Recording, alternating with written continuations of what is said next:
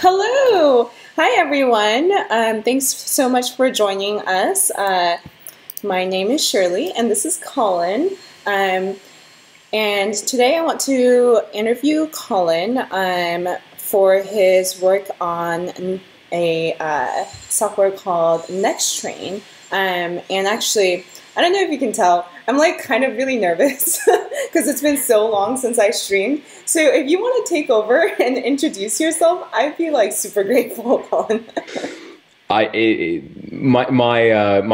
My nervousness might be higher. My last official high school biology, my last official class in biology was at 14 in high school. So I am presenting on a topic which is technical, but I will reinforce at the outset I am not an epidemiologist. So I'm on the development side. So I'm Colin. I build interactive data exploration tools for the web. Really passionate about data visualization, really passionate about helping scientists share and empower people who don't program to explore high-dimensional spaces, gene expression spaces, and we can get into that. We can get into that soon. Yeah.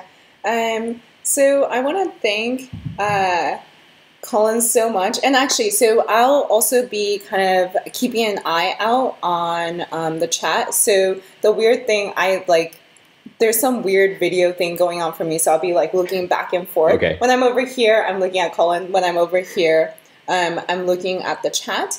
But yeah, I'll be monitoring the chat. And today, Colin has really awesomely volunteered to answer a lot of my questions about Nextstrain, which is the visualization tool that we'll be covering. And then so that because I, as also someone that hasn't really taken a biology class since I was like 15, can understand everything that it's showing us. And also, because there's been a lot of interest from developers to help with the tool, with like open issues on the tool, we will also be covering potential like onboarding for it. Yes. Yeah, and then Hydroskull in the chat has really nicely actually helped us link to all of the open issues on Nextstrain. Amazing. If people want to check that out. And I'll try and link that this will go on YouTube later on, and I'll try and link all of these in the YouTube description as well. So yeah. So do you want to get started and share your screen and teach us all of the biology? Let's do it. Okay, so broadly today, I'll start sharing. Is that all right? Yeah, yes, please. Okay, so let's see. And can you see that window? Yeah.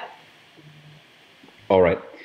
So broadly today, we're going to be talking about an area of biology called phylogenetics, and the general idea, is a family tree. Everyone knows.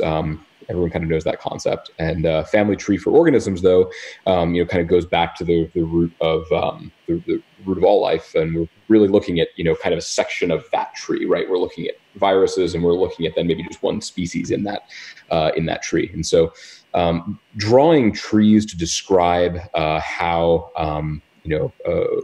how organisms are related to each other goes back quite a ways, and but in this case, it's we're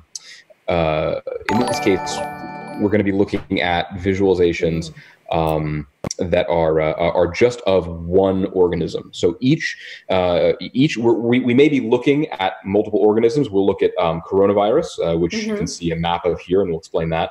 We'll also be looking at flu and Ebola from the 2015 Ebola outbreak. And we'll be describing some of the ways which we can visualize those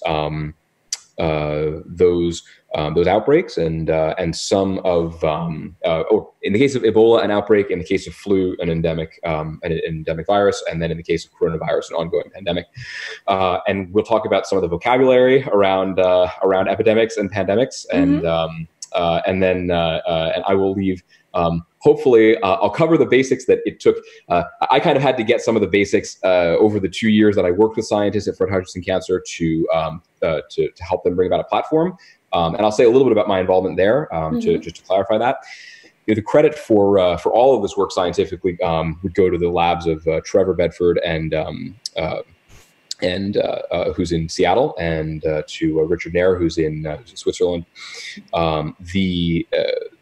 Richard is a computational physicist who works in biology, and Trevor is a computational biologist.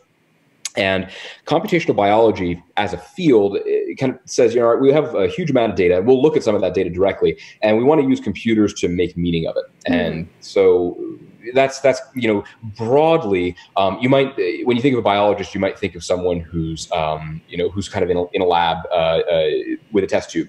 And while that that is a part of this pipeline, the computational bits are saying, well, we've got huge amounts of data, gigabytes of data, terabytes of data that have come off of the machines that are genetic sequencing machines, and now we need to make meaning of that data, and that's where things like machine learning become used, and just algorithms in general, statistical methods more broadly become useful for making meaning.